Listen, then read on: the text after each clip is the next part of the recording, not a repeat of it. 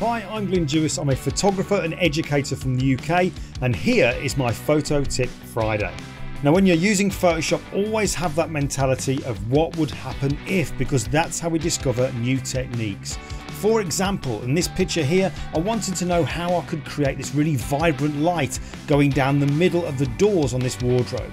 So in the retouching side of things, I added a new blank layer. I got a brush, I chose the colour that I wanted that bright light to be, and then just added it right down the centre. Then I used a blend mode, and it was here that I thought, what would happen if? What would happen if I duplicated it again and again and again and again and again? So just by having that mentality, you never know what you're going to discover. Now, if you want to learn more tips and techniques like this, check out my brand new class, Blending in Photoshop, exclusively on KelbyOne.